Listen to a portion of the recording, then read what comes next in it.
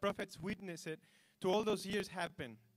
And it says, the God setting things right that we read about has become Jesus setting things right for us. And not only for us, but for everyone who believes in him.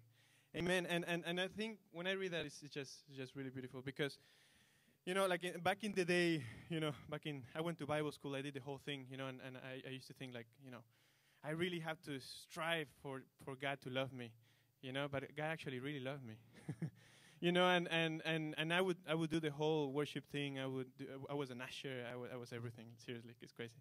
And until one day, you know, it really hit me. It's like, wow, he really loves me. It doesn't matter. and out of sheer generosity, you know, he gave his life for us, so we are in right standing with him. And I think that's amazing because, you know, there's a response that comes out of it, and we don't have to do anything. You know, it's not that he comes like, love me. You know, but he just loves you right where you are. It doesn't matter where you are, you know. And out of that, do something for him. Amen. So, Father, we give it all today, Lord, to you, not because we have to, but because we want to. Jesus, Father, we receive your love today. We choose to identify ourselves with you. You are our identity. In the name of Jesus, we pray. We're going to do a new song today, and this song requires you. Say, me. So we did it, I think, a long time ago, but we're going to do it again. And there's a part of this song that says, it goes something like this. It goes, could you play B? It goes like, ole, ole, ole, ole, ole. There you go. She knows that. Okay, just so you know, ole, I'm international, as you can see. You know, I have an accent, and I'm really handsome too, you know. So... So there's a part of this song, you know, where you're gonna sing with us, and it goes. I have to do the guitar and play this really quick. So it goes.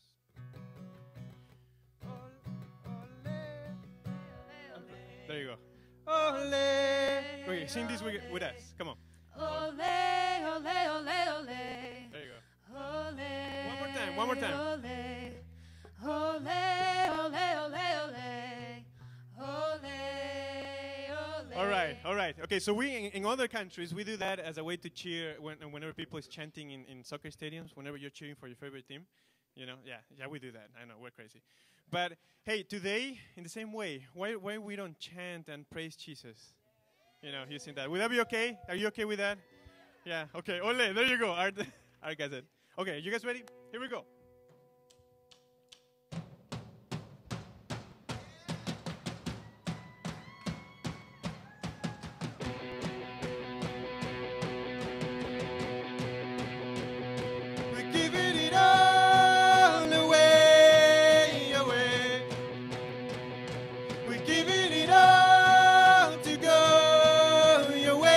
Sing it out. We're giving it all away, away. Come on. We're giving it all to go your way. Come on, Christian, sing it out. In the Father, there is freedom. There is hope in the name that is Jesus. Shine your light now.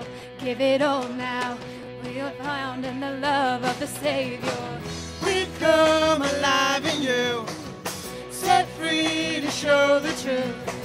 'Cause our lives will never be the same. Do you believe that? Come on. We're giving it all away, away. Come on.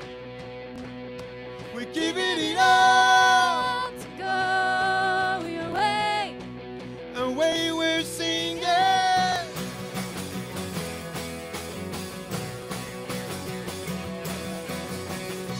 Sold out to your calling, everything that we are for your glory. Take our hearts now, have it all now. Let our light shine your light like the morning. We've come alive in you, set free to show the truth. 'Cause our lives will never be the same. Giving it all away, away. Giving it all to go your way. Giving it all away, away. We're giving it all.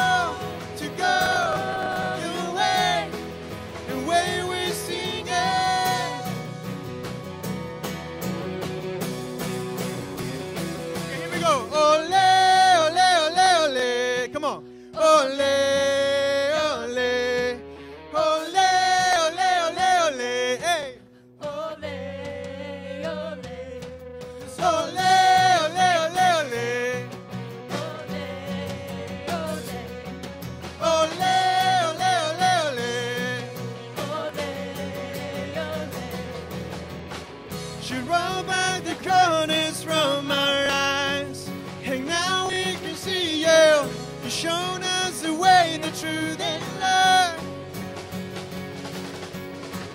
We offer our lives to bring you faith. We caught in your freedom. We caught in your freedom. Come on, church. We're giving it all away, away. Hey. Giving it all to go your way. Hey. We're giving it all away, away. We're giving it all to go your way. Her way we're singing. The way we're singing.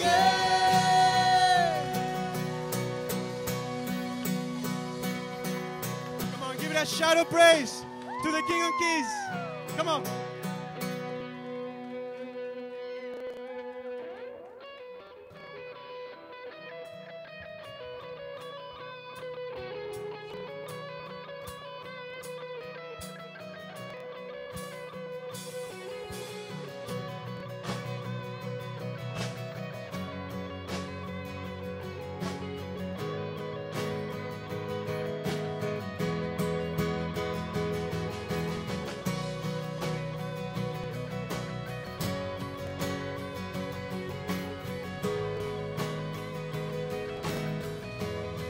God is able, God is able, He will never fail.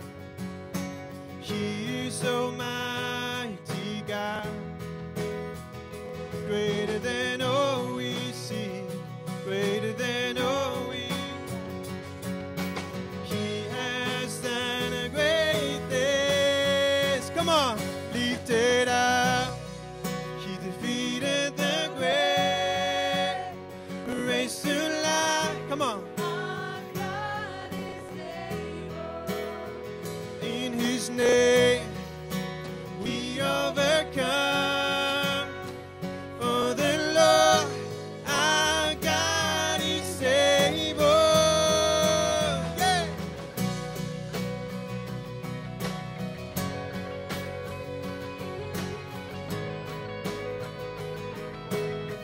God is with us. God is with us. God is on our side. He will make a way far above all we know, far above all we hope. He has done a great things, so lift it up. He defeated the grave. Raised to life Our God is able in His name. in His name.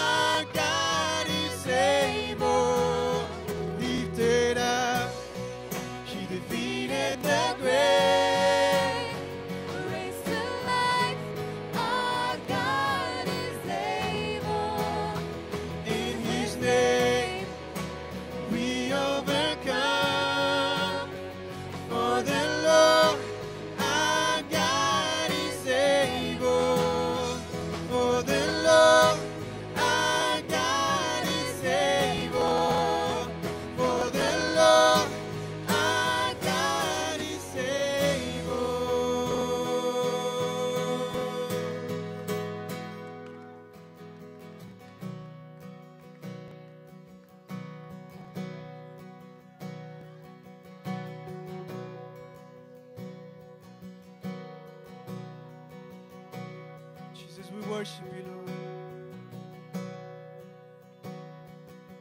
Jesus, name above all names.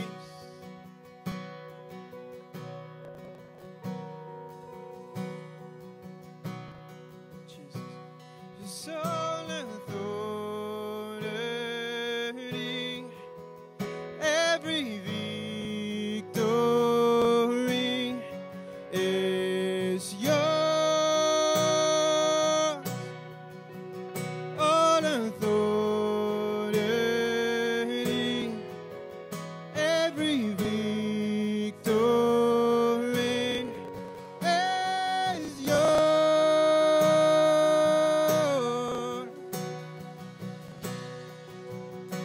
Sing seated above.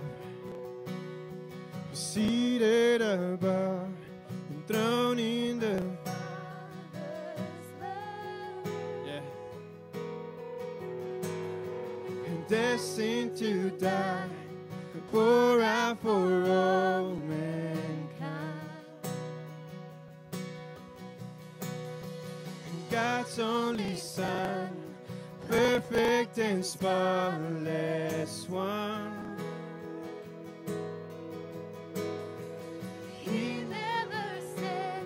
Suffered as if he did. All authority. It's all authority. Come on. Every victory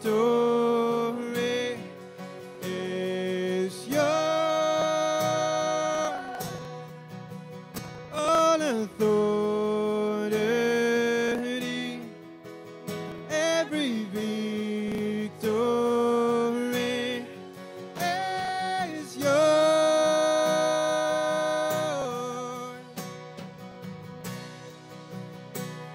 Come on, let's sing it out. Savior, Savior, worthy of honor and glory, worthy of all our praise. You overcame. Sing Jesus. Hey, yeah. Jesus, awesome in power forever. Awesome and great is your name. You overcame.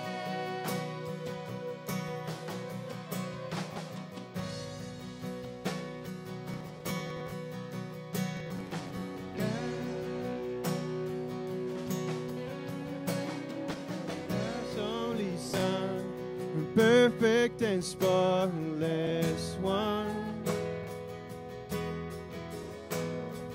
He never sinned, but suffered as if he did. Let's sing all authority. Come on. All authority. Come on. Every victory is yours.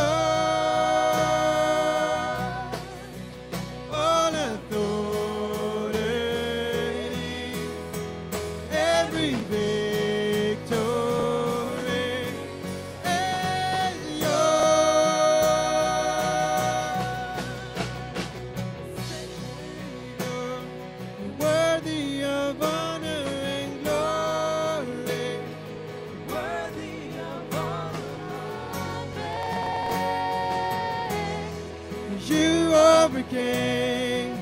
Sing Jesus. Jesus, awesome in power forever. Awesome and great is your name. You overcame.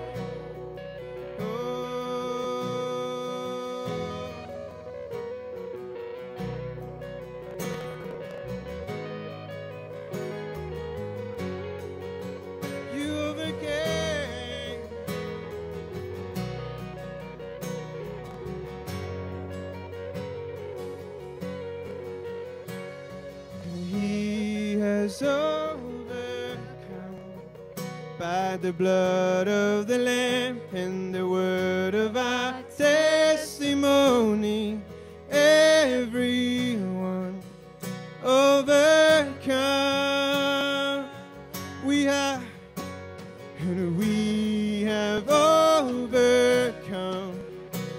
the blood of the Lamb and the word of our testimony, everyone overcomes.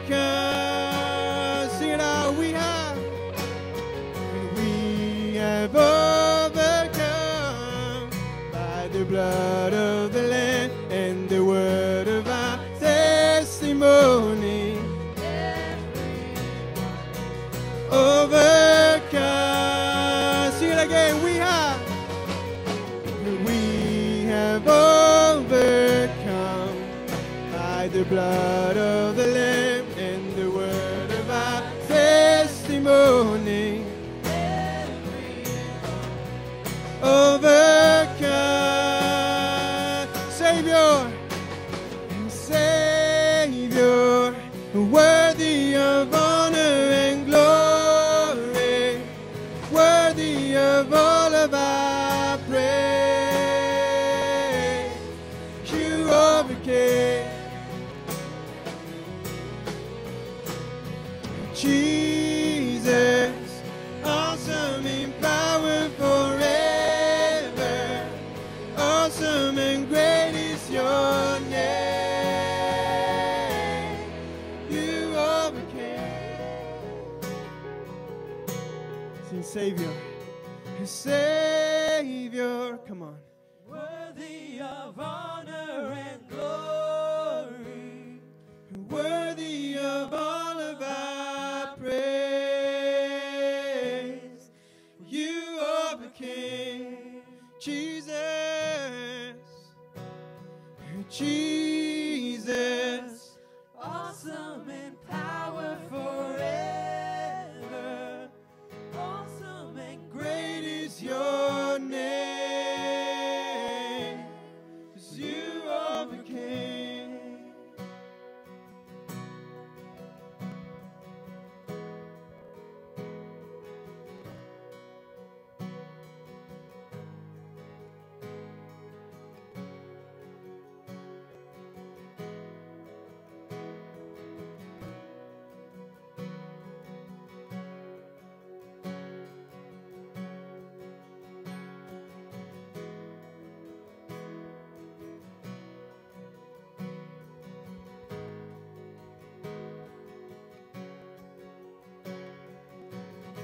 Giving thanks to the Father who has qualified us. Giving thanks to the Father who has qualified us.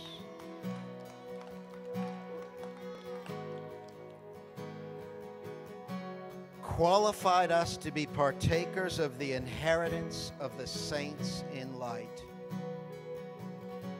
As you have received Christ Jesus the Lord, so walk in Him. As you've received Him, how did you receive Him? He did it all. You just received what He had to give you: salvation, forgiveness of sins, your righteousness, totally qualified, the spirit of sonship. He just gave it to you. As you received Him, so walk. How do we walk? We just receive what Jesus did. See, He did the whole victory. All the victory was His. That's what we just sang. It's all His victory. It's not up to you. Yeah. You don't have to be good enough. Because you weren't. None of us were. As you receive, were you good enough to receive salvation? No. You just received. So walk. So walk today. You're qualified today. Yeah, you're qualified today. You qualify for healing today. Yeah. It's a done deal. Thank you, Jesus. We are receivers from you. We receive everything you give to us. We're not working for it. That just makes light of what you've done. No. We say the victory was yours. You did it all. And we're your kids. And I thank you that you bless your kids. So I thank you that these sheep of yours are all fed good food because we're feeding only on you and your finished work. I thank you, Jesus, for what you've done. Oh, we love you. Oh, we love you. Thank you that it just springs up from us now because we've experienced your love. Oh, we love you. Thank you that you've qualified us. Thank you that right now there is nothing between us and you. Papa, there are no barriers. It's an open heaven. Praise you. Oh, we love you. Oh, we love you. Hallelujah. Praise the Lord.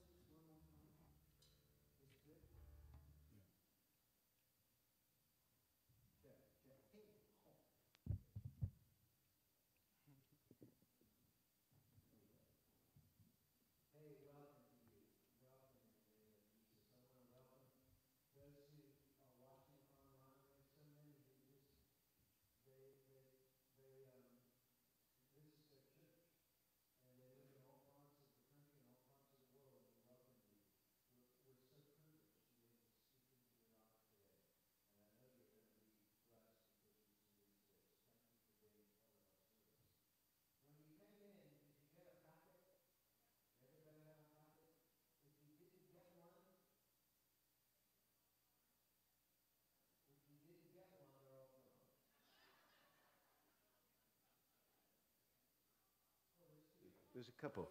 And there's some that would share. Is there anybody that needs one that didn't get one? Yeah. Put your hand up and just, they're right back here. And in the back over there. And over here. I didn't get one, but that's all right. I don't need one. No. I know what's in there. Thank you. Anyway, hang on to that for me, please. There right now, where there are 5 different nations watching us online, I just said. You're going to hear more about that today.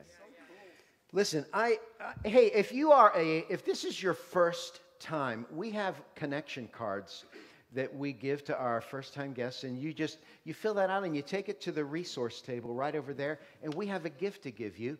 And see what we do. If you need a connection card, would you just put your hand up and back here and thank you, and back here, thank you so much. We're so pleased you're with us today. And if you take that to that resource table there, you're going to get a free gift. And Ginny, right here, who runs our resource table, is going to get that for you. So right after worship, just run it over there. And we're just so pleased that you would spend your morning with us today. Thank you for being here. I'm going to ask that if at this time that you get your offerings ready, you should have been given an offering in your bulletin. If you need an offering envelope, again, just put your hands up. There are ushers that will see to you. We're going to keep our ushers really busy today. They'll see to make sure you get an offering envelope and fill those out. And as you're doing that, and those are online, I would just invite you to also support this work of grace. And there's a tab on or a button there you can push, and it won't take you off screen. You'll be able to stay and continue to watch what's going on as you contribute to this ministry. So thank you for that. And I'm just going to say this, just real quick. In 2 weeks, in a week and a half, on the 17th, starting on a Wednesday, Bertie Britz is going to be coming.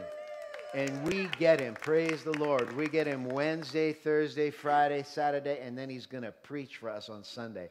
And I mean, if you have not heard him, you will be blessed. You're going to want to make as many of those evening sessions as you can. His little mini grace revival going on that week. And then that Sunday morning, oh my, it's going to be awesome. So that Sunday is the 21st. But come, it's going to start in a week and a half. So you got some time to tell friends and family. They will not be disappointed. You can tell them, come, you'll be blown away by his message. It's so passionate, so powerful. Okay, I want to know if you remember. I'm going to call forth a video here by the power vested in me. See if you remember this. Oh, yeah. Here from Victoria, British Columbia, Canada. I'm standing right in the living room where people gather every Sunday for what we like to call Sunday Grace Buffet. Now, this is a group of people that have been meeting just for about a month. They don't usually go to church on Sunday mornings, but they love the good news message of Jesus. So we get together at 8:30 and we share a breakfast together. Around 9 o'clock our time, Pastor Greg starts to preach online. So we'll come with our breakfast into this room, and we'll eat our breakfast while Pastor Greg feeds us the good news message of Jesus. What a combination. You know, Pastor Greg, we want to thank you for being so consistent and so clear on who Jesus is, what he's done, and what life in Christ is really like. After your message, we enjoy times of live worship together. We'll celebrate communion. I may share an illustration about God's grace, and then we'll pray for people in light of what Christ has already done for them. That's what Grace Buffet is all about. You know, you guys are enjoying a fantastic journey in Jesus. You're enjoying the life of Jesus in you, flowing out of you. But I wonder if you really understand how God is using you to impact lives all over the world. We're just a small example how God is using you to bring the good news message to people like us. So I want to thank you for that. Listen, I got to get going. I got to get the pancakes on the griddle. People will be arriving soon. See ya. All right. I want our ushers to take up the offering. Let's start the offerings. And while the offering is being taken up, I want to introduce to you in person Art Hankel from Canada. Please come up here.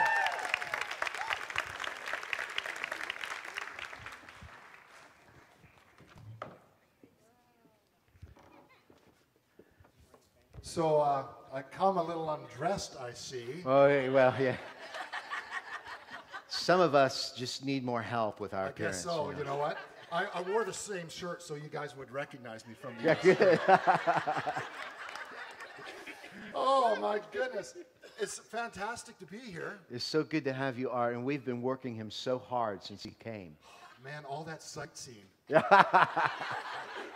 We The made Golden Driller. hey, he wanted photo ops. I took him to see the Golden Driller. What? The I don't know where you go. The praying hands. Okay, that's important. Yes. Man. Yeah. Hey, you know what? I got some gifts. All right, go, man. You know, we sent you guys a care package with some pancakes. I know. And I know. different things. And Christy stole the maple syrup. You know what? Hi, everybody online. We remember that. And so, obviously, if I'm coming here live, I can't just come empty-handed. So, I came with some gifts. All right. So, first of all,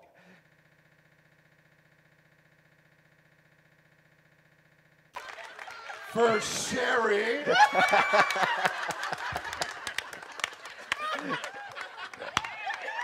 And so that Christy wouldn't feel left out, I bought you something I know you would enjoy. Canadian sugar cubes. Good enough. That box is good enough for 3 cups of tea for you. That's true. That's true. And a few years ago, I put out a comedy DVD called Mr. Law and Mr. Grace. I play both parts. There are 6 copies of that DVD taped underneath some of these chairs. Check it out. You may get that. Check the it out. chair. It's under one of those Or chairs. check the chairs that are next to you, since we have some vacant Yeah, chairs. just check them out. They're And if taped you underneath find there. it, you got it. And I there we see go. one there. Hold it up if you got it. There's we go. There, okay. over here. Over there, yes. Oh, there we are here. Yeah. Yes, thank you. Praise the Lord. Awesome. Next week we're doing bingo. That's what I heard. Fundraiser. Grace United. Fundraiser. There you go. I don't think you should be saying bingo and wearing that at the same Oh, time. I just put that together. Are you the father or the priest? Well, you know what? My group in Canada, hi guys, and for those who are all over the world watching, we've been plugging in for the last 6 months. Meeting at 8:30 in the morning, you guys. We are very dedicated. Yeah. And we have breakfast together. We sit down and enjoy our breakfast watching the service, and then sometimes we'll have communion with you guys as you're doing it. Or sometimes we'll just do it on our own. We'll have worship time together, and then we'll sit around and we'll talk for half an hour, 40 minutes. But, you know, we're just one of many people and one of several groups that we know of, and there could be many more, that do similar things. And we were just looking at stats this morning. 37 different countries have come to your website, have watched either your live streaming or your teaching tapes. Fantastic. Yeah. And I'm just able to connect with a lot of people online on behalf of Healing Grace. You know, you don't have to be in Tulsa to do that because it's online. Yeah. So why not have a guy who's actually watching online do it? That's right. Right? And so I'm connecting with people, and I'm going to read some comments later on in the service. Awesome. That's going to blow you guys away because you're going to feel and hear what's happening in people's lives that you don't even know they exist, but they're tuning into you guys each week. Yeah. Thank you, Art. Yeah, praise the Lord. Art, you know, officially Art is our international liaison. I know. I made that up for Healing Grace. And he reaches out. That's what he does, is he reaches out to people who have come to... You got about 15 seconds, buddy, and then you're off there. Reaches out to people who have reached out to us from all over the world, and I just forward them to you, Art, and Art sends out, it's called Healing Grace Touch. It's an e-flyer, and There's some of the pictures, and we're going to be reading little comments from these people later on in the service. Yeah, and you encourage, and that's what we want to do. Is people aren't out there to serve Healing Grace. We're there to serve them, and we want to strengthen them, and that's what you do. You connect, you support them, encourage them, and strengthen them in the Word of grace. And thank you for doing that. Right on. Hallelujah! Thanks for being here. We'll hear more from Art in just a few minutes. Praise the Lord. Thank you, Jesus, for this opportunity. I don't usually, if you're a first-time visitor, I don't usually look like this.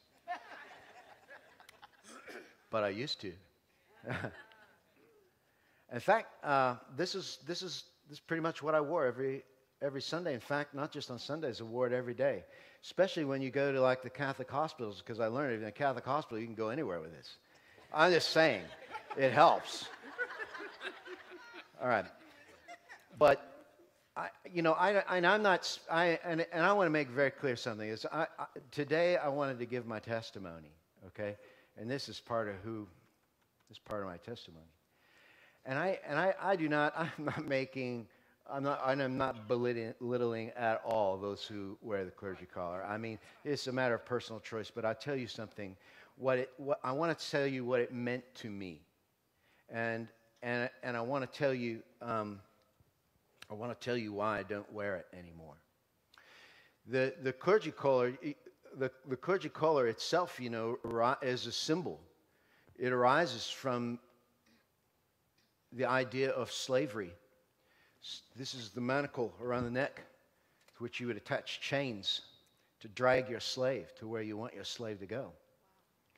And by wearing the collar, I was living out the last leg of my journey of wearing myself out in the law of God and in my own obedience to Him.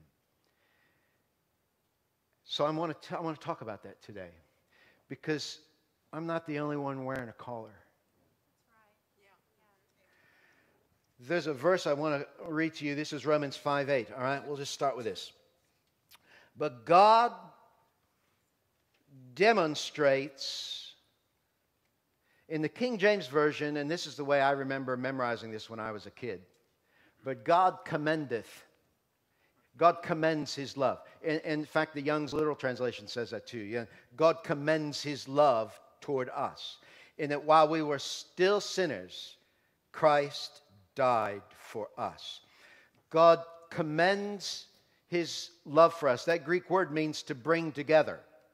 It means to meet. It's like an invitation. It's like me saying, "This is Art. Say hello to our friend." It's bringing two together. So God introduces His love to us. How does He introduce His love to us? In the death of Jesus. And the more you understand, the more you understand God's sacrifice in Jesus, the more you understand what Jesus did in His death and His resurrection, the more you understand God's love. And the corollary to that is also true. If you have a partial understanding of what Jesus did for you on the cross, you will have and only be able to receive a partial understanding of God's love for you. And that's the position I was in, because I did not understand what Jesus did for me. I was a pastor in the Lutheran Church for 20 years.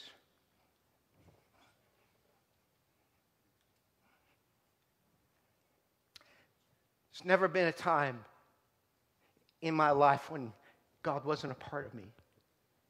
I've known it. I grew up with God. I grew up in a good home. My parents took us to church. My dad died when I was very young. I was 9 years old, and he passed away. I remember my mother coming into our bedroom, sitting down on the bed that night, and she said, "God is going to take care of us. God is going to take care of us." And I believed her, because I had seen in her a real faith. I didn't understand God at that age, but I saw in her that God was real. I mean, God was real to her. It didn't matter how early I would get up in the morning. When I went downstairs, my mother was sitting at the kitchen table with her Bible open and her notepad, and she would be writing in her notepad and writing in her Bible the things that God was speaking to her in the Word. I mean, it didn't matter how early I got up. She was there before, doing her Bible study and being in prayer with the Lord. I remember watching her write the offering checks out. And we'd have these offering checks, and it'd be to me, it just seemed like a lot of money. I mean, you're giving a lot of money. That was her tithe check. Well, by golly, she was going to give it. Why? Because God was real to her. She just exemplified that. You know, I remember we would go to, she'd pull us all to church kids don't want to go to church. I didn't want to go to church. She'd pull us to church when nobody else wanted to go to church in the church, she would go to church.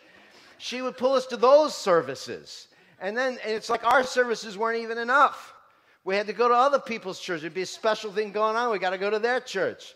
We not only had to help out with our vacation Bible school, she's got to help out with other people's vacation Bible schools. That's how she was. It was real. It was visible to me. I knew God was real, but my understanding of God was that God was looking down on me, and that it's sort of like the Santa Claus understanding of God. And He's looking to see if I'm naughty or nice, and I've got to please Him. You know, that's the message that we give our kids in Sunday school. We give our kids all kinds of weird messages, not in this Sunday school, not in this church, but in churches that we've grown up in. We got messages from people, well-meaning people, but they didn't know. They didn't know any better. They were as much in bondage as we were before we understood what Jesus did for us. And they taught us weird things. Sherry was telling me one of the things that she was taught when she was growing up is that every time she disobeyed or did something that displeased God, you know, you all start off with a mansion in heaven. And the teacher would say, every time she did something bad, God would take a brick out of her mansion. She said by the time she was 16 years old, she didn't even have a foundation left. To which her parents would say, amen, that's absolutely true. But you see, what does this mean? It means I do. Slavery is about doing. It's not about being. Slavery is about what can I do for you. Slavery is about you do this, you do that. Okay, it's not about who I am to God. It's not about being at all. It's all about doing. I remember I gave my life to Jesus Christ at a Billy Graham crusade. Man, I went down there with thousands of other people. It was overpowering. It was beautiful. How many of you gave your life to Jesus at a Billy Graham crusade? Anyone else here? Praise the Lord. Thank God for Billy Graham. I remember standing there and just this little kid. I'm just this little kid, and all these thousands of people, you know, wondering if the bus was going to leave without me. And Billy Graham always assuring every crowd, the buses are not going to leave without you. And I'm down there, and I gave my life to Jesus, and I felt so clean, felt so loved, felt so accepted by God. Oh, like nothing I had ever felt before. I knew I was okay with God. I knew God wasn't mad at me. I couldn't verbalize any of these things. I just knew that I just felt good. I felt good. I felt whole. I felt the pleasure of God on me. And I went home, I remember just smiling, just feeling like, it's so good. A week later, I believe it was even less than a week later, I distinctly remember laying in that same bed after having done something. You know, I don't know what an 11-year-old does. But after having done something and thinking, I must not be saved. I did something bad. How could I do something bad and still be saved? I mean, maybe it didn't take. Maybe there's something wrong with me. That many of you have gone through that similar thing. And I remember getting up from my bed after having that guilt weigh on me, that condemnation weigh on me. And I went to that window in my bedroom. I knelt down there because I thought God was out there. And He's going to see me. And I gave my life to Jesus again. And this time I'm going to do better.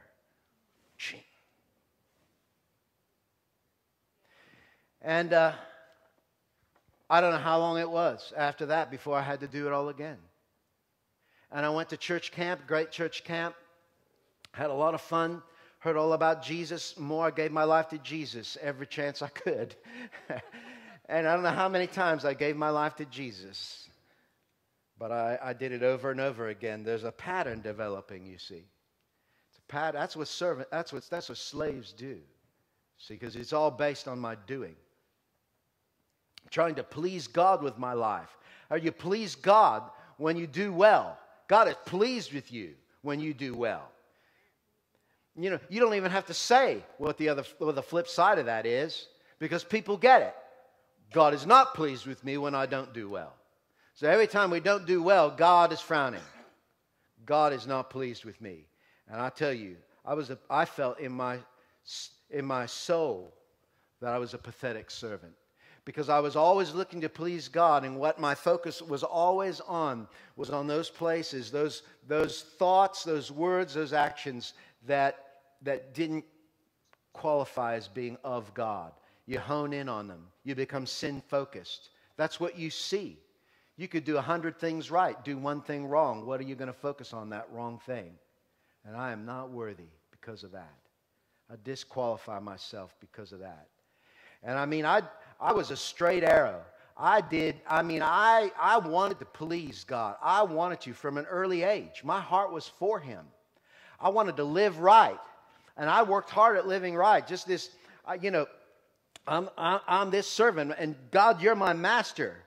You're my master, but I am a bad servant. Look at how I failed. And so I would inevitably just redouble my efforts. And I went through that pattern all the time. And it just, all it did, every time I went through that pattern, it just ticks you down. One more level, one more level. Look how bad you are. That's the devil talking. Look, can't you get anything right? This verse became my theme verse. And this is no joke. Luke 17:10. So likewise you, this is Jesus, so likewise you, when you have done all those things which you are commanded, say, we are unprofitable servants. We have done what was our duty to do. That was my theme verse for my life. So likewise, when you have done all those things which you are commanded, say, we are unprofitable. And they soften the word doulos by making it servant, but the word there is slave. We are unprofitable slaves. When you've done everything and done it perfect and done it absolutely right, you just say, I've done what was my duty. That's God saying to you. God's saying, you've done everything perfect. You've done everything right. Go into your slave quarters. At least you're not going to get beat tonight. I didn't know that Jesus was trying to do two different things. I didn't understand the two covenants. I did not understand that Jesus was trying to show people how bad a deal the old covenant was. You know, even if you do it perfect, you don't even get a pat on the head. It's like, you've done just what was expected of you. Go on. That's the old covenant. That's live as hard and as perfect as you can. And what's the end of that? Well, you're going to mess up. So the end is going to be condemnation and guilt. And that's what you're going to live in. And I'm so stupid. And how come I can't live right? How come I can't be like these other people that I see? Those other people, they're just better at their hypocrisy.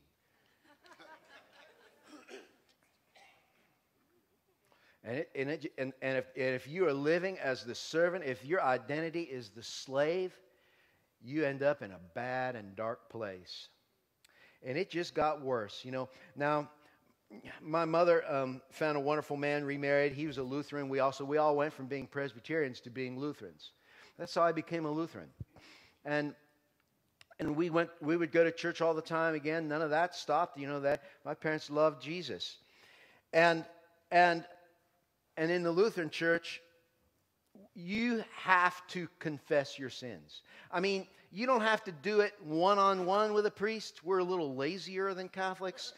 You just have to do it en masse. You do it, you know, all together. We call it corporate confession and absolution. And so every Sunday you come in and here we go. Here's what we would say, and here's what I made people say when I became a pastor. We all together said, I am in bondage to sin and cannot free myself. I have sinned against you in thought, word, and deed by what I have done and by what I have left undone. Wherefore I flee to you for your infinite mercy, seeking and imploring your grace. Pause. Confess all the sins. You can do it quietly, you know. The pastor gets up and he says, and I said, to those who are penitent, I declare to you, your sins are forgiven you. On the other hand, by the same authority, I declare, this is a quote, I declare to the impenitent and unbelieving, that so long as you continue in your impenitence, God has not forgiven you your sins and will assuredly visit your iniquities upon you if you turn not from your evil ways and come to repentance and faith in Christ ere the day of grace be ended. That's a quote from the old SBH. I heard that every week. You know what being penitent means? It means being sorry. It means to be sorry, to show sorrow or regret. Sometimes I showed more sorrow and regret than other times. How much sorrow and regret did I need to show before I knew I was forgiven? Well, guess what? I never knew. I never knew. I didn't know which category I was in. And did you notice they spend a whole lot more time in his absolution telling you if you're talking to the impenitent people. If you're really repentant, God forgives you. But if you're impenitent, the wrath, condemnation, we spend a lot more time telling people, scaring them. There's no good news in that. That is Antichrist. It is Antichrist. But I believed it because that's all I knew. That's what the church teaches. It was in my denomination. When I became a pastor, I said that I made people say that every week. You're in bondage of sin. Darn right you are. I've been penitent enough. I don't know. Never knew how to answer that question because I didn't know.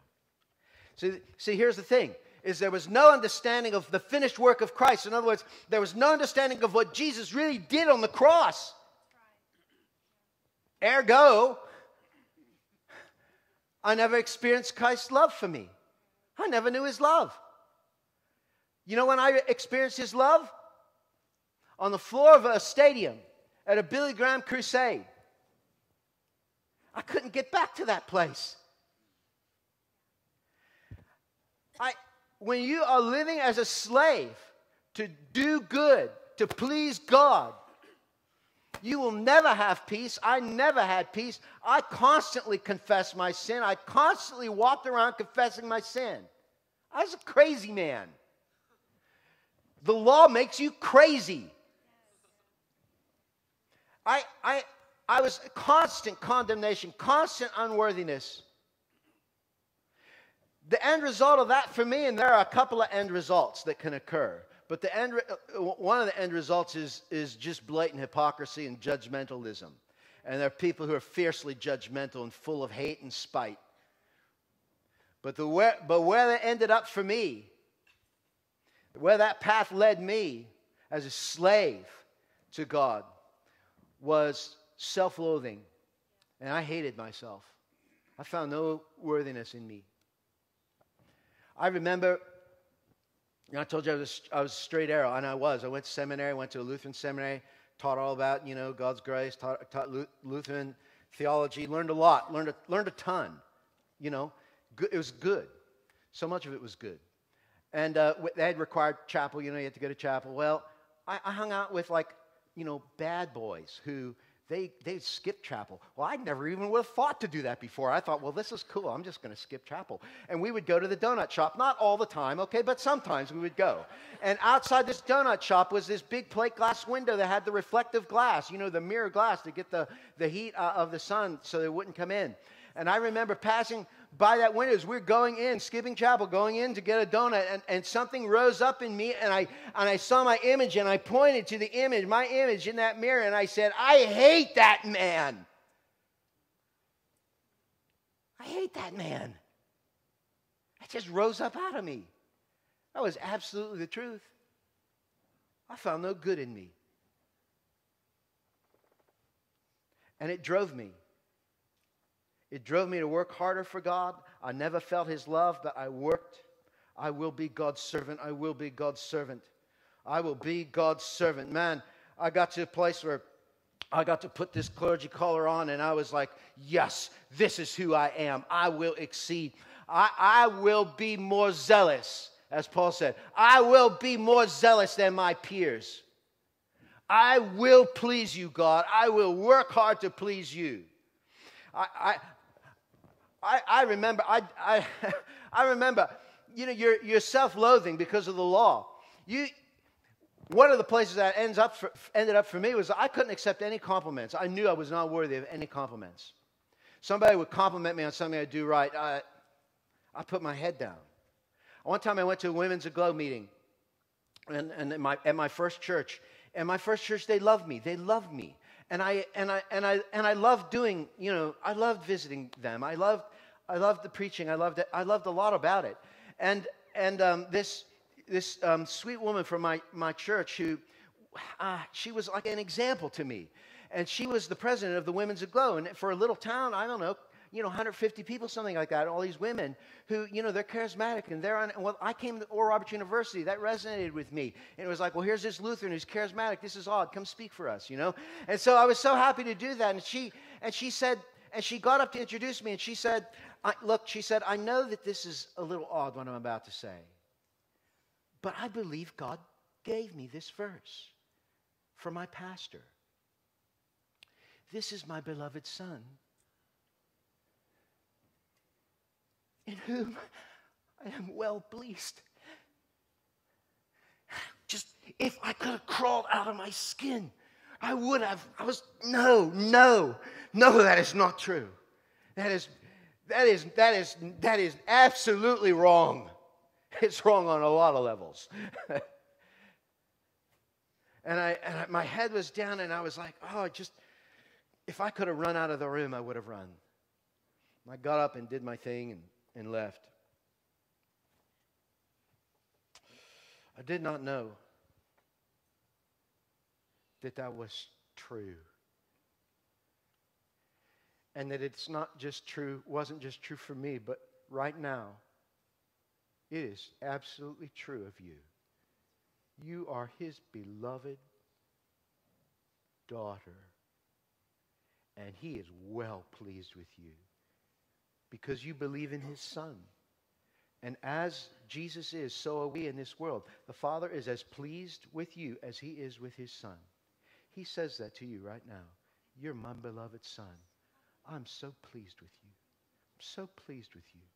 Feel my pleasure over you. I couldn't receive that. I just delved into work, delved into theology, thinking. I was just so zealous. I was going to be the example. I found the people that I found the pastors in that little town, Blairsville, Pennsylvania, a population of 4,200 when I was there. I don't know what it is now. Coal mining town, Pennsylvania, western Pennsylvania. I found the people who said they were serious about God. You know, I couldn't get the Presbyterian guy, I couldn't get the Methodist guy, but I'll tell you who I did get. I gathered together the Assembly of God pastor. I got the free Methodist, the Free Methodist pastor. There, you know, they're zealous. I got the Baptist, you know, pastor, and there was a Pentecostal, and I got the Pentecostal pastor, and I got them all together. I said, "Come on, we need revival in this town."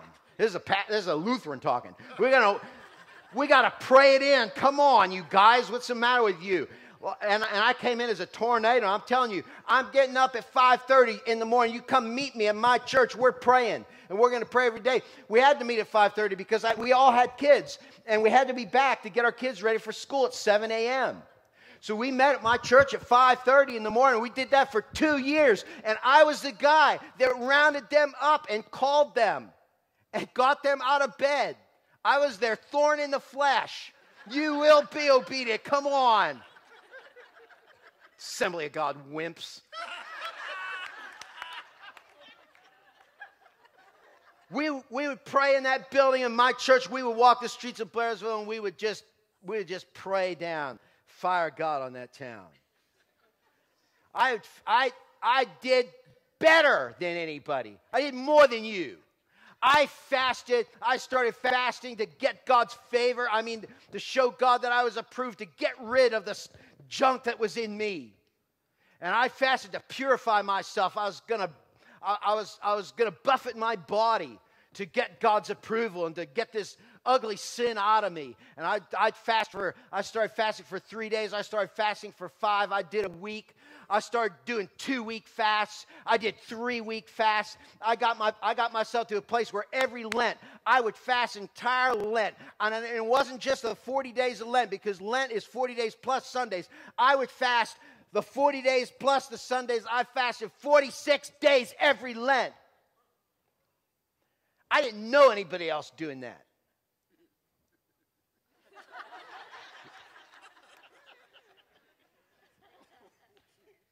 One day I was driving home from church.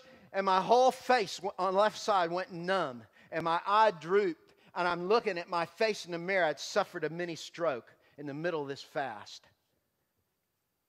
And I pulled over to the side of the road. It scared me. I cried out to Jesus. I put my hand on my face. And I prayed for healing in my face. But that's the kind of crazy things you do. When you're relating to God by your doing. Crazy, stupid things, stupid. It's dumb to fast that long. Jesus did it. God bless Jesus. He's the Savior. He can. You know what? I did stupid things. One Christmas Eve, I was throwing up all day. Now, there's a big deal in the Lutheran Church. You have a Christmas Eve service, okay? And I mean, candlelights and, you know, kumbaya. Well, not kumbaya, you know what I mean. And And it's a big deal. Everybody comes in. The church is full Christmas Eve in the evenings. And I got up and I sick, so sick, 102.5 fever, throwing up all day. And I remember, I won't give you all the deals, but hey, I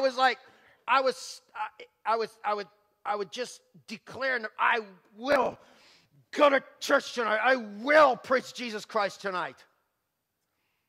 And I went to church that night, and I thankfully wasn't throwing up anymore, but I could hardly stand.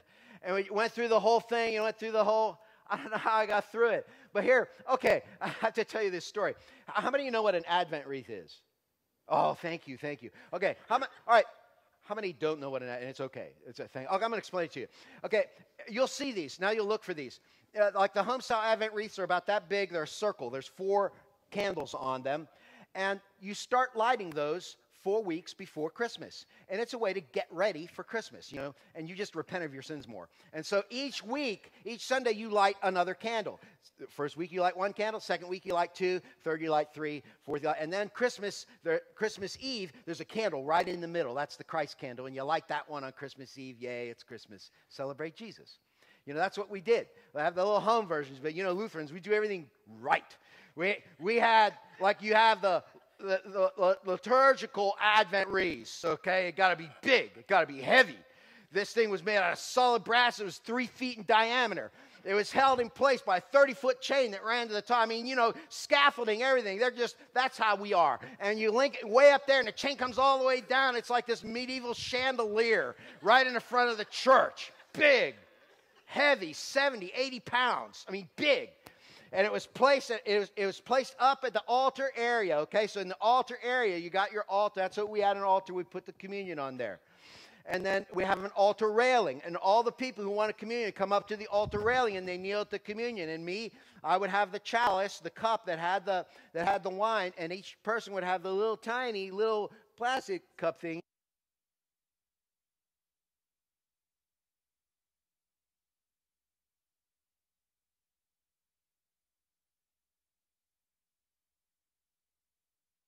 Back, another table come up, we do it. Okay, so I'm at the end of the service, we're doing communion, and this big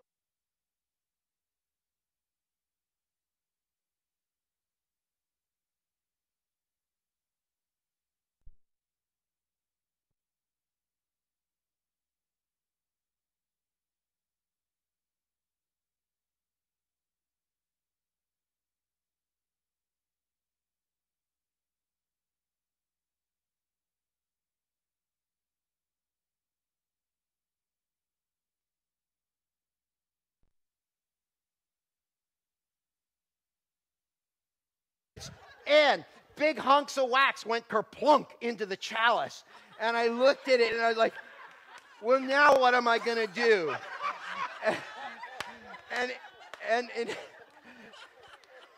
And about the time that my brain got, now what am I going to do? That Advent wreath had swung out and then swung back and boom, hit me again.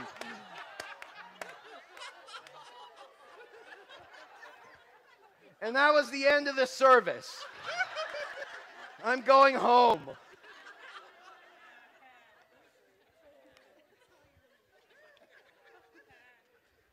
I was committed. And I was busy. And I never found rest. I could not rest. We'd go on vacation. I couldn't rest. Because I always felt guilty about what I wasn't doing. And when I would be doing church stuff, I felt guilty about my family. That the church readily said should be sacrificed for the sake of the word. You're on your own. That's what. When I did family stuff, I felt guilty about not doing church stuff. And I'm a one-man show. This is Lutheranism. I'm the guy that does all the visitation. I do the prison ministry, the youth group. I did that. The Bible study, the prayer group, home visitation, music ministry, studying the Word, all that stuff. And when I was doing one, I felt guilty about all the rest. It didn't matter what it was. It was never good enough. And I worked and I worked and I worked as a slave, trying to please my God with my efforts. And I worked and I worked and I worked until I was worn out. And a friend of mine handed me a book. by Andrew Womack, The War is Over. And he had gone through, in his walk with Jesus, it wasn't clergy, but the same kind of struggles with relating to God based on behavior, based on your performance. I read this book, The War is Over. God is not mad at you. And I couldn't believe what I was reading. In fact, he started quoting verses from the scriptures that I'd preached on. Man, I preached 1,000 sermons. I preached these verses. I preached them all. And I started reading these verses, and for the first time in my life, understanding them. And just look at the natural reading. He said, just look at the natural reading. What does it say? God was in Christ, reconciling the world to himself, not counting their sins against you. God is not counting your sins against you. It was like a 2x4 to the head. It was like an Advent wreath to the head.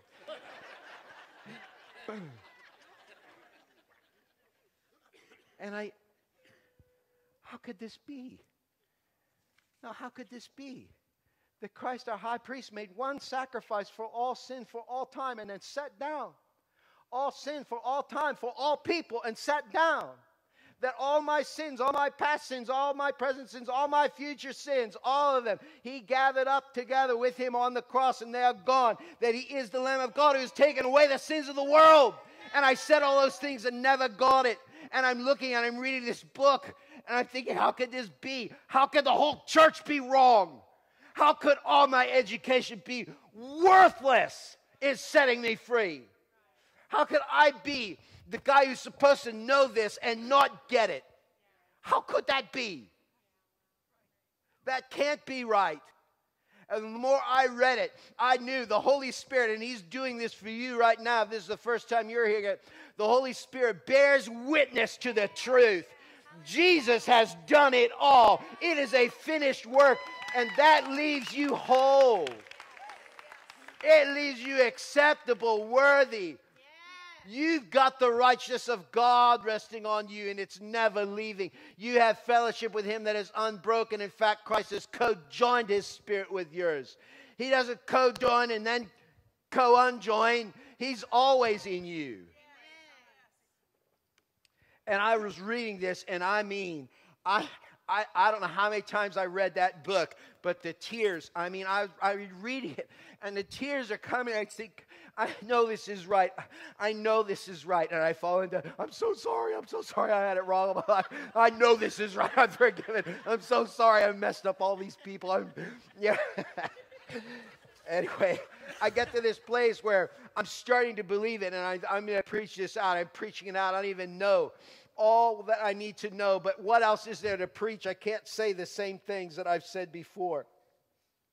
And I start preaching this out, and some people got it and some people didn't, but for the first time in my life, I could read those words of Jesus. Come to me, all you who labor and are heavy laden, and I will give you rest. Come, take my yoke. Come, he bids us, he pleads with us, take my yoke upon you. Right? My yoke is easy. My burden is light. I could never understand that. And his yoke was never easy for me. It was never light. But now I got it. The lights were coming on.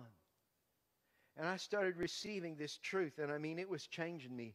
And it was having such dramatic impact on me. And things started falling into place, and scriptures started popping. And I saw stuff I'd never seen before. And I began relating to God based on a different paradigm, based on a new covenant, not based on my doing. It's Galatians 4. When the fullness of time had come, God sent forth his Son, born of a woman, born under the law. The law is what you do. You shall not. Jesus was born into the you shall nots. He was born into that system of doing. To redeem those, in other words, to purchase out those who are under the law, those who are in that system of doing. Right? That we might receive the adoption as redeemed slaves, sons. And because you are sons, God has sent forth the Spirit of His Son into your hearts, crying out, Abba, Daddy. Therefore you are no longer a slave, but a son. And if a son, an heir of God through Christ. I am a son. Wait a minute. That means I am not a slave. I am not a slave. I am not a slave. I am not a slave. I am a son.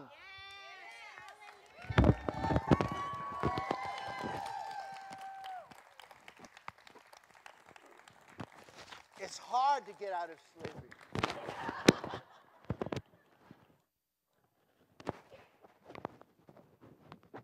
It's been a long time.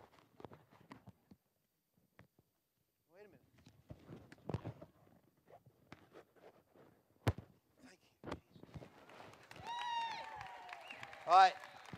I'll make this declaration to you. I put this on for you today. Excuse me.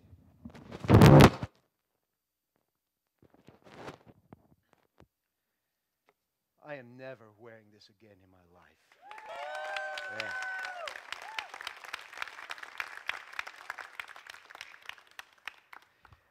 And I feel His love for the first time because I know what Jesus did.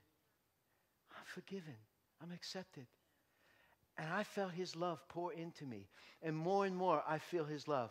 More and more, I feel His love. Last week after the Easter service, we're just kind of laying on the bed doing computer stuff, just relaxing, just chilling out.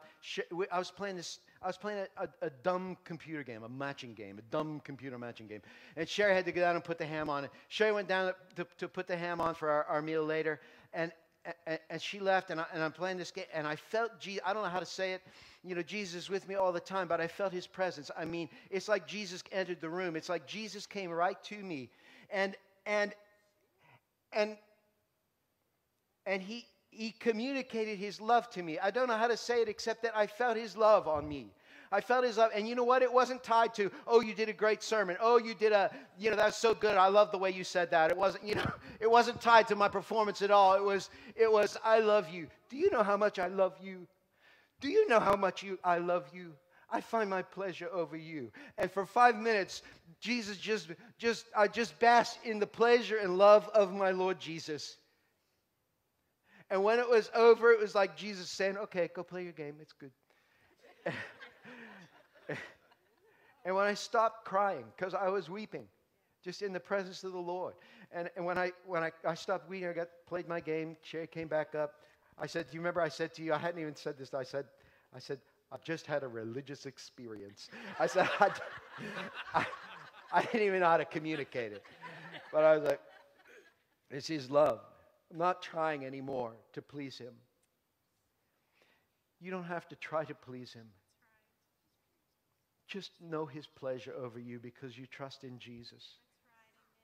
You have sonship, which is being, not slavery, which is doing.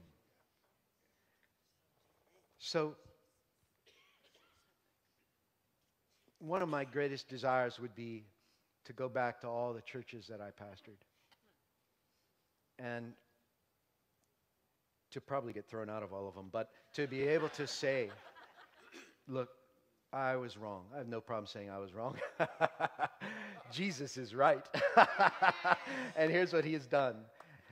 And just listen to this. But I can't do that. I can at least tell you, and I can tell people that I meet, and I want to do it. I don't have to do it. I want to do it. I want to do it. I want to get this message out because there are a lot of people that are wearing this and they don't even know it. And they think it's normal to be beating themselves up. For freedom, you've been set free. Hey, what a message. I just want to tell people. I just want to get them free. I just want to tell them, you're worthy already. You're righteous already. This is what Jesus did. Look how good He is. Okay, so I'm a pastor. I have a vision. I could tell you, God gave me this. This is our mandate. We're to do this. Do you know what? I'm not going to say that. If it's true that God gave it to me, He'll put it on your heart and you'll respond. And to those who don't want to respond, it's perfectly okay. You don't have to respond at all. If it's not stirring your heart to do anything, you don't have to. It's for the people that the Spirit is calling to something in it. That's all. And I want to tell you about it. It's called Grace United. I'm just 5 more minutes and I'll be done. 6. Grace United, you have those packets in front of you. Here, would you do me a favor and open it up? And on the left-hand side, you can read all the stuff in there later. But on the left-hand side is this little envelope. And with the envelope is, well, there's a giving card, and the other card is a response card. And you'll see on there, it's the one that says Voice of Grace Radio and some other things on there and check boxes. And I just want you to hold that for just a couple of minutes while I tell you a little bit about what I'm thinking about this plan that we can do.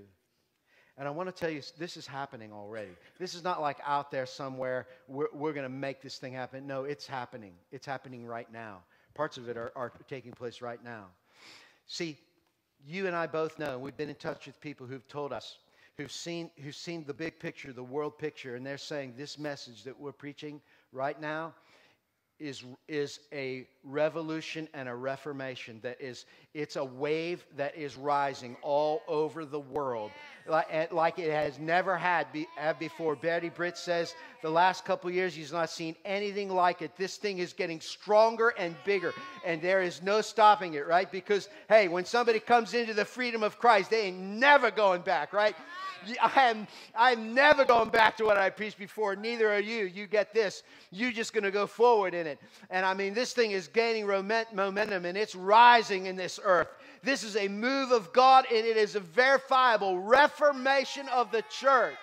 We are in the middle of it. We are perfectly positioned. And I believe that there are things that we can do to encourage this and to bring this give this movement greater voice. And I just want to say there are 5, I call these 5 pillars for Grace United.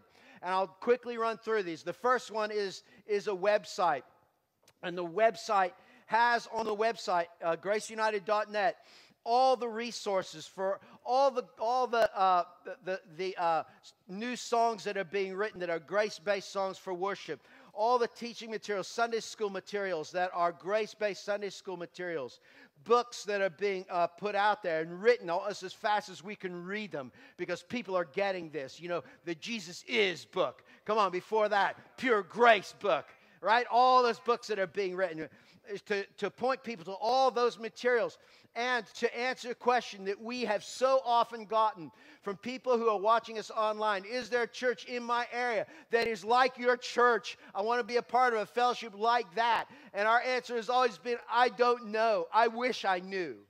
We are answering that question right now. And I'm telling you, we have somebody who's investigating churches, and every day there's a map of our country, and pretty soon there's going to be a map of Canada on there, and someone in Canada is going to click their province, and because that's like our states, see, and then they're going to be able to find churches in their cities, and just like in our country, they'll click the state, and they're going to find churches in their community that preach this message. And we're going to be able to answer that question, is there a church in my area? Yes, there is. Go here. And when people think of grace, we want them to think of Grace United. That we will be the clearinghouse for grace. We will be the Google of grace. Everything out there that is grace related, they're going to come to this website and they're going to find the answers that they are looking for. And on this website, we will list all the ministries, not just the churches, but the ministries that are preaching this forth. And all the events that are going on, all the conferences that are happening all over the world.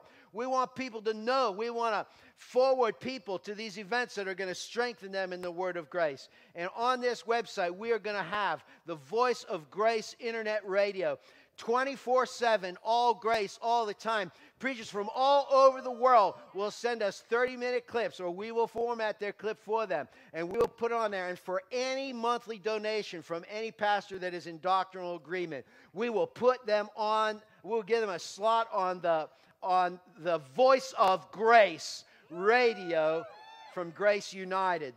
And we will give them a platform to be heard. And how would that be, to be able to, be laying on your bed, and any time of the day, you're just going to get a different flavor of grace. Praise the Lord. There's the connectivity that's going on in the world. It's miraculous. I get the internet on my television now. I can listen to this on my television while I'm cutting vegetables in the kitchen, or while I'm working on the car out in the garage. I can listen to this all the time. I can listen to it on my phone. We could do all kinds of things with that, but the main point is to have a platform by which pastors will be able to get out there. We'll be able to feed, all the people that will come that just want to hear grace. And, you get stuck on a certain pastor because you don't know of other pastors that are out there. How's that? How would that be? Come on. You get to listen to a different pastor all the time. So that's happening. And in fact, that is being developed right now for this website. Right now. Where's Martin Eady? Is he here? Would you mind standing up? Martin E. is the techno guru behind putting that part of it together. And I'm telling you, that is going to happen. That is happening. But you know what we need? We need people who are going to be able to reach out to pastors and say, hey, we want to put you on this internet radio station. We need DJs. How much fun would that be? Come on. To do the scheduling of the programs and so forth, to get on in between them and say, that was Pastor Greg Reether. Wasn't that wonderful? All that stuff that you can imagine doing. We need to fill all these slots. If that interests you, if you feel the Spirit, you feel your heart being stirred, just check it on the box. Yeah, Voice of Grace Radio. I want to learn more about it. This doesn't commit you to anything except to get more information. We want to talk to you. The second pillar of Grace United are local conferences. Here's what I know. I know this for a fact. There are pastors out there who are getting this message, and they are bravely and boldly speaking it forth in their congregations, and Pete and their congregations are doing the slide. I mean, there are people leaving their churches. When I started preaching this, I tell people I preached our church down to 20 people. And I mean, that's what happens in a church. We know 2 pastors, they got this in Texas. They started preaching it out, and guess what? Their churches, their members started leaving. And they preached their church down, but we were there to encourage them. We linked those 2 pastors together through Grace United. We said, you guys can strengthen one another, but you know what they need? They need more help than that. Because there are people out there who would come to their church if they knew that they were there. Because there are people all over this country, all right, that get this message, and they are looking for churches. And I could tell you, this is our technical guru people, Derek, who's back there. He could tell you. He could tell you how many people within a 50-mile radius of Tulsa like Joseph Prince on Facebook. And you could target those people with ads at a very low cost. And in fact, we just started doing that. 300,000 impressions we are giving people. In a 50-mile radius, we're reaching 4,000 people, okay, with all these multiple impressions. Before you move to Singapore, check out Healing Grace Church. That's our deal. That's showing up right now. Maybe you're here because of that. We can do that. We could show pastors how to do that, or we could do it for them. And so my idea is we have low-cost local conferences where we take someone like Christy, Christy is at her absolute best when she's in a territory that is semi-hostile, and she is proclaiming the good news in such power and passion. To have a pastor come in like Christy, to put her into that, where there's a conference that's advertised, and Grace United has all the pre-printed materials that we make as part of the deal, and it costs that church next to nothing. All they got to do is put up Christy and feed her, and she doesn't eat that much. And so the offerings are taken, and that's how it's paid for. They go to her because she's going down there, giving her time and her effort and her message, and she preaches forth, and we advertise for these local pastors for next to nothing. They're getting a conference, and we're getting in touch with people all around them in their area who love this message already. We bring them to their church, and voila, we got churches that are getting strengthened. That's the local conferences. We make this a template that we take for Grace United Canada, Grace United Mexico, Grace United Uganda, Grace United Brazil. It goes all over. All it takes is one person and one evangelist who's willing to go. The third pillar in Grace United is the Voice of Grace magazine. This is happening. This is not a newsletter, okay? Not a rinky-dink little publication. I mean a high-quality, charisma-like magazine we can all be proud of. And where's Sarah Maitland? Just stand up. She is the point person. She is going to make this a reality. I mean, she's already started working on it. Listen, she needs help. We're getting the technology in order, and that's going to happen. But we need journalists. If you're watching online, we need journalists all over the place who can write articles, and photographers, and lots of other things that are going to make this Voice of Grace magazine a reality. I mean, we'll make it an e-magazine too, but it's going to be a print. It's going to be something we can be proud of and hand to people and send to churches and be able to say, this is what this Reformation is all about. It's not about the crazies out there. With every Reformation, you got crazies. You got people who are, post-biblical talk, like, well, we're beyond the Bible. No. That's not who we are. Universalism, no, that is not who we are. I mean, the Bible is our authority, and we're going to be able to say that and define the movement. And so this Voice of Grace magazine, we need help. That's the third pillar. The fourth one is the national and international conferences, where together, we could do things we just can't do on our own. You can't go to Joseph Prince's little tiny church and say, hey, you want to come to our church and talk? That is not going to happen. But you know what? A band of churches, 100 churches or 150 or 200 churches could say, we are ready, come on. You could go to people like Creflo Dollar. You could go to people who you want to get them in, the people that will have a draw, and then have a conference that we allow people. Here's a vision. How about this? We allow pastors and ministers 30-minute clips in the conference. We do 20, 25, 30-minute teachings where we hear what's happening in the trenches and what God is showing pastors in the trenches. And then we have these the more famous guys out there, and we give them a little bit more time, and they get to sow the word of grace into people who are coming to this conference. And we have workshops to just pour into pastors and those who are teachers, and to strengthen them in the transitions that they are making, to talk theology, and to just give expression, joyful celebration to this movement that's happening all around us. And then finally, the fifth pillar and we need somebody to head that up. I don't have a leader for that. I want to see that happen in 1 year from right now, a national conference right here. And they can be anywhere. We can hold them out. How about Jerusalem? Why not Jerusalem? How about Jerusalem for an international conference?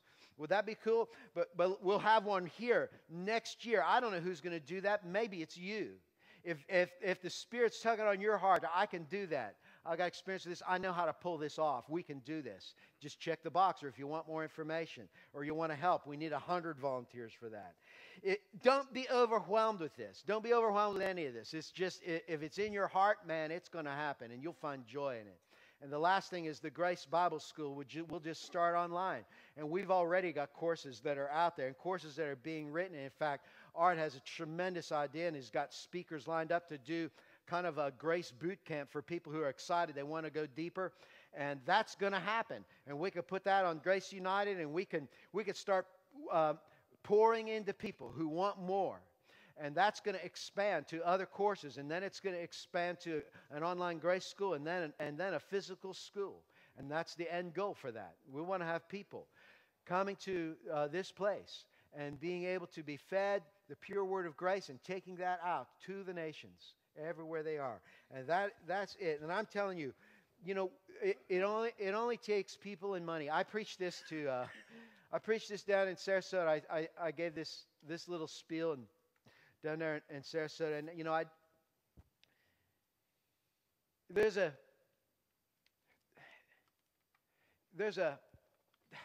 it's with every church. There's a parochialism that happens. It's like this is our territory, and I don't say anything bad about it. They're all good people, but it's like, who are you Who are you to be coming and see, we have to earn their trust. We have to show them this is real. And I mean, if it's going to happen, it's right here. And I believe there are parts of it that just absolutely are going to happen and are happening. They're unfolding. And I haven't done anything except speak it out, but God's put it in people's hearts already. In fact, I've heard this more than once. God put this in my heart a long time ago, and this is my place, and I am so happy to be doing this now. Now, if that's you, just check the box. Just check it and send it in. And here's what I want to do. I'd like our ushers, as you're filling that out, I have our ushers. We're gonna receive those. If you want to give money to Healing Grace, I mean, we need some money. We got to get our own separate 501c. That costs a couple grand. The magazine is probably going to. I mean, we're looking at rough numbers, but it's probably going to be around 10 grand to do an initial issue. And then all these things are going to be self-sustaining financially. There's a ways that they'll be self-sustaining, but we need front money to do this. You need front money for a national conference, and so all these things can be done. And if it's on your heart to give, hey, give generously. Let's make this thing happen. If it's on your heart, and if it's not, hey, don't worry about it a bit. It's okay. Do not feel a bit of guilt, not one tinge of guilt, none, for putting that thing away and not doing anything. It's okay, because God's put it on people's hearts to do this. If that's you, hey, come on, respond. Let's free people, right? Let's get the collars off them.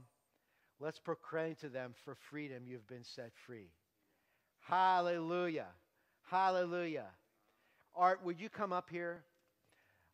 We're just going to close with this, and we're going to do communion today. As soon as we collect the responses that you're filling in. If you want to be put, I'll tell you this: if you don't want to do anything else but be kept up on what's going on, just put your email on that.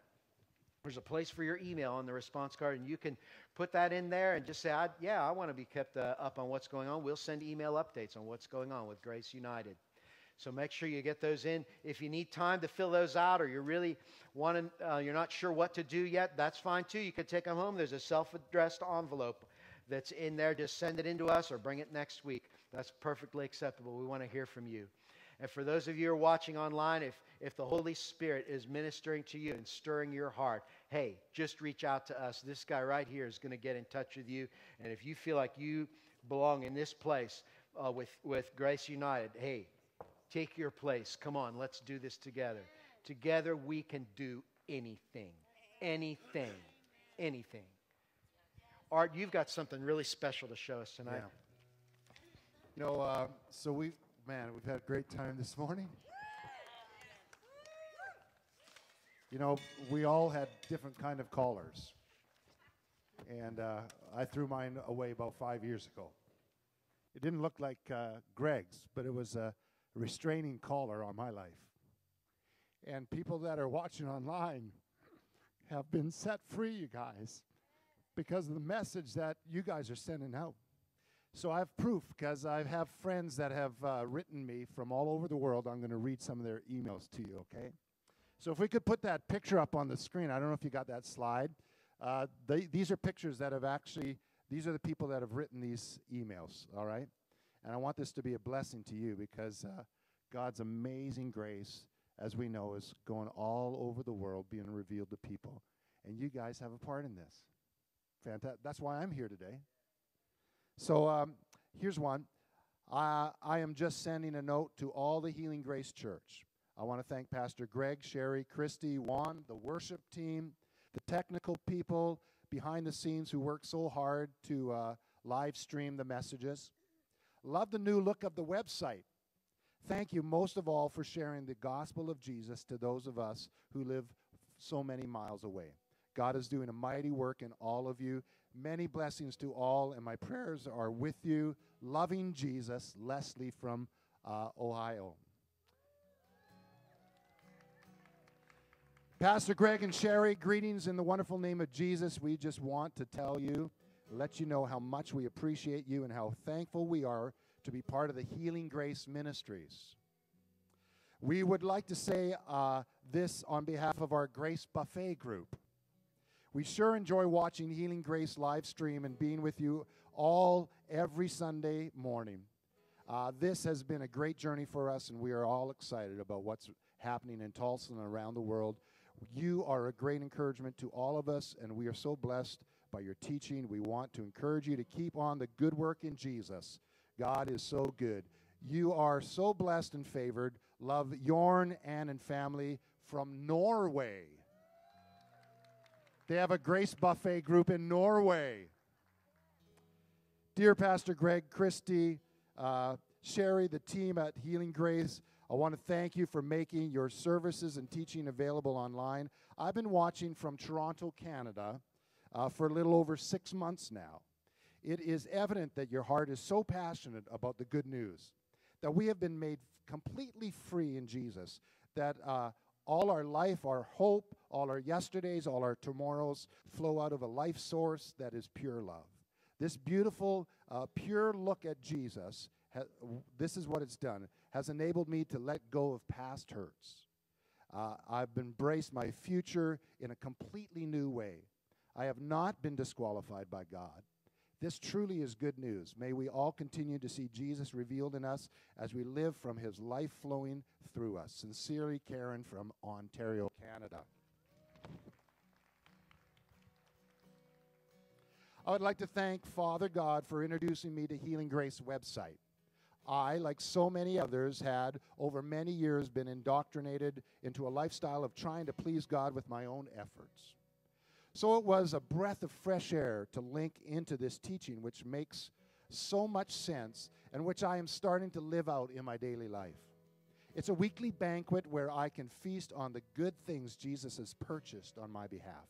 Blessings to Greg and Sherry, Christy, and all the others in the family at Healing Grace. Your brother and sister in the amazing family of our wonderful father, Philip and Heather, England.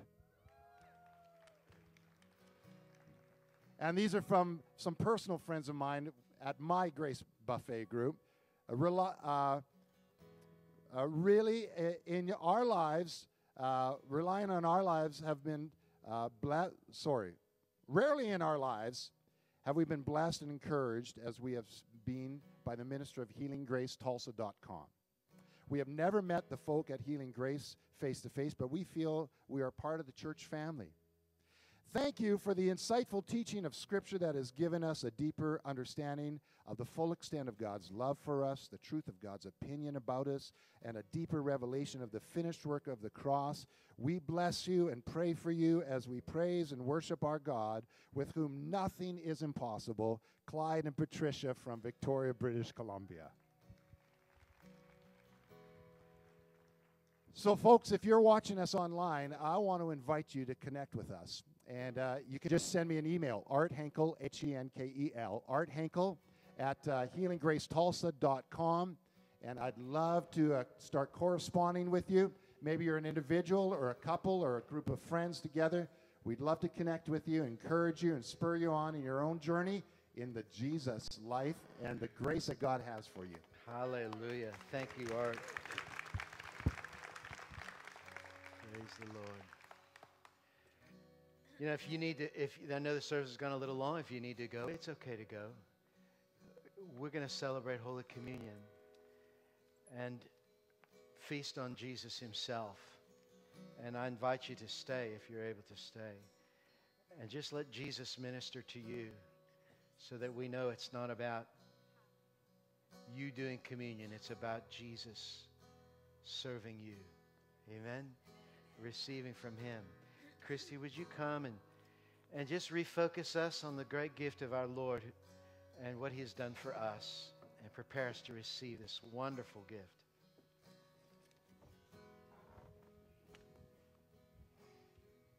Praise God. Hallelujah. The scripture that the Lord gave me for today is found in 2 Corinthians chapter 5, verses 16 through 20, and I'm going to read it to you in the Message Bible.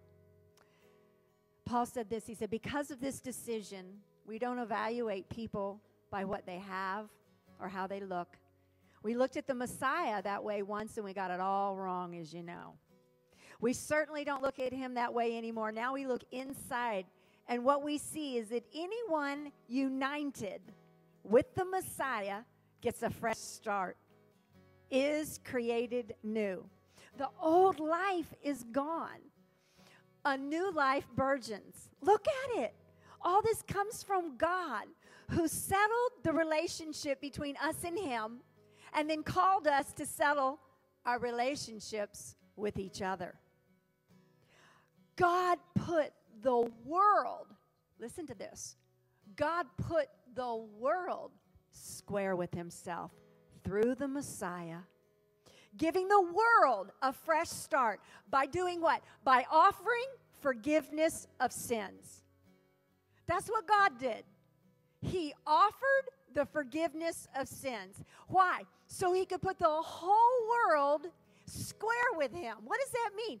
He wanted to be able to look on every human being and have nothing standing between God and man. That is the miracle of the new covenant, all right? Now, this is what it says. I love this. God has given us the task of telling everyone, say everyone.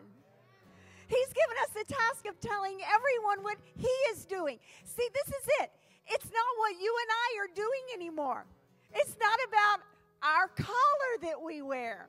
It's not about what we're doing to become. God's given us the task to tell everyone what he's doing. We are Christ's representatives.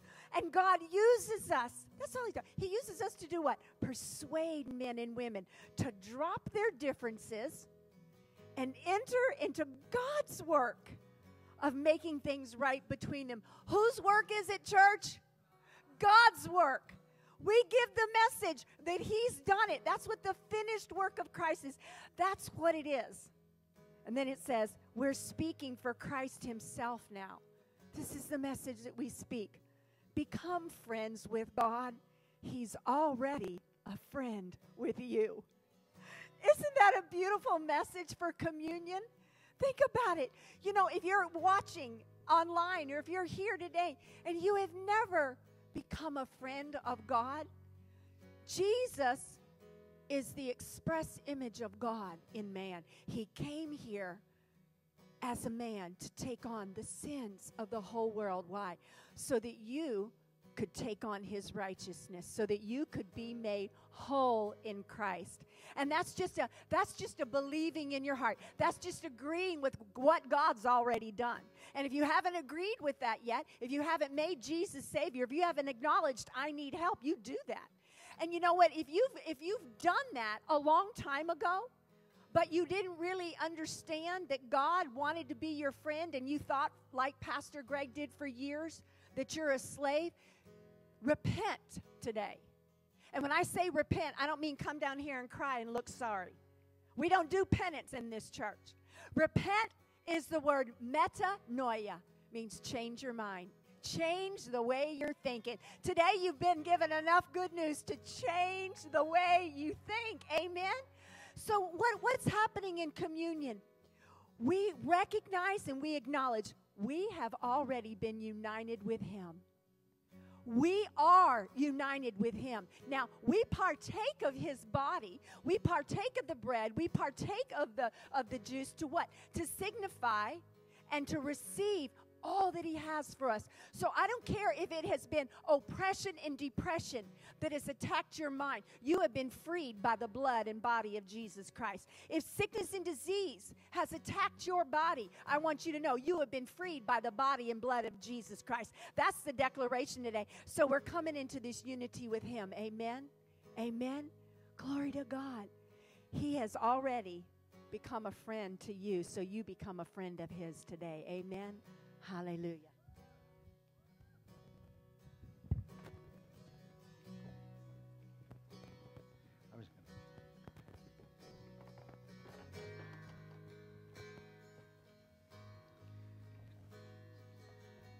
The night that he was betrayed, our Lord Jesus took bread and he gave thanks and broke it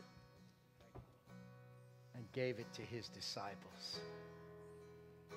Take and eat. This is my body given for you. Do this with your eyes on me.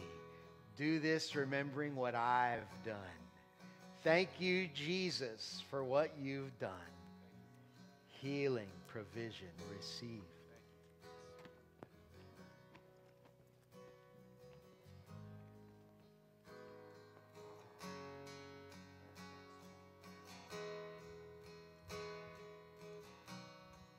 And then after supper, he took the cup and gave thanks. And he gave it for all to drink, saying, "This cup is the new covenant in my blood, shed for you and for all people for the forgiveness of sins. Do this in remembrance of me." Thank you, Jesus. Your blood's made us clean.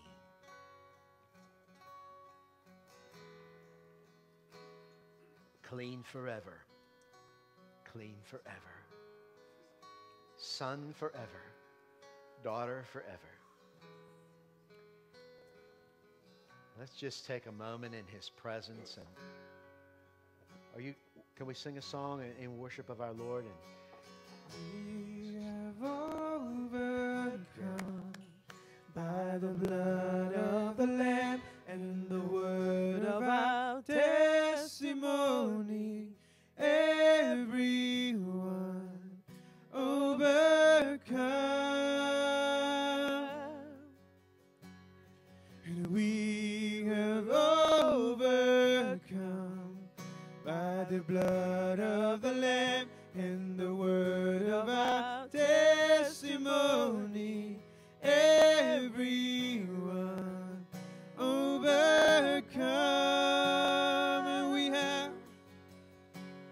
And we have overcome by the blood of the Lamb and the word of our testimony. Everyone overcome. And we have overcome by the blood of the Lamb and the word of our testimony. Everyone overcome. Savior, worthy of honor and glory, worthy of all of our praise. You overcame. Jesus, awesome in power forever. Awesome and great is your name. You overcame. And we have overcome. Come on. By the blood of the Lamb and the word of our testimony. Everyone overcome. And we have overcome. Come on. By the blood of the Lamb and the word of our testimony.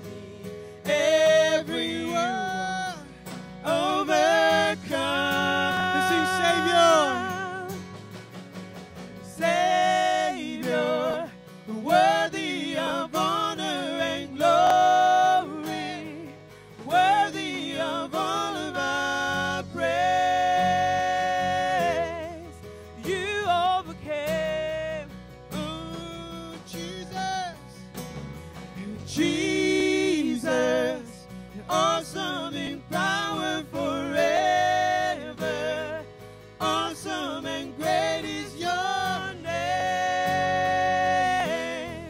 You overcame.